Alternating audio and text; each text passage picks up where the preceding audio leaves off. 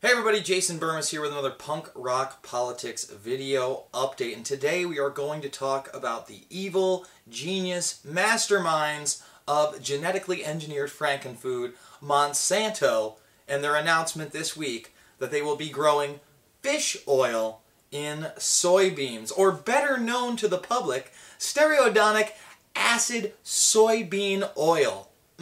Delicious. And here's the thing.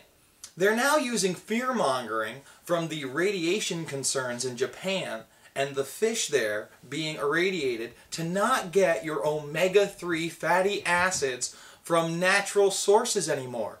No, Monsanto will just put them in there for you. And they'll be putting them in just about everything. Let's go down the list. Monsanto plans to include SDA soybean oil in baked goods and baking mixes, breakfast cereals and grains, cheeses, dairy product analogs, fats and oils, fish products, frozen dairy desserts and mixes, grain products and pastas, gravies and sauces, meat products, milk products, nuts and nut products, poultry products, processed fruit juices, processed vegetable products, puddings and fillings, snack foods, soft candy, and soups and soup mixes at levels that will provide 375 milligrams of SDA per serving.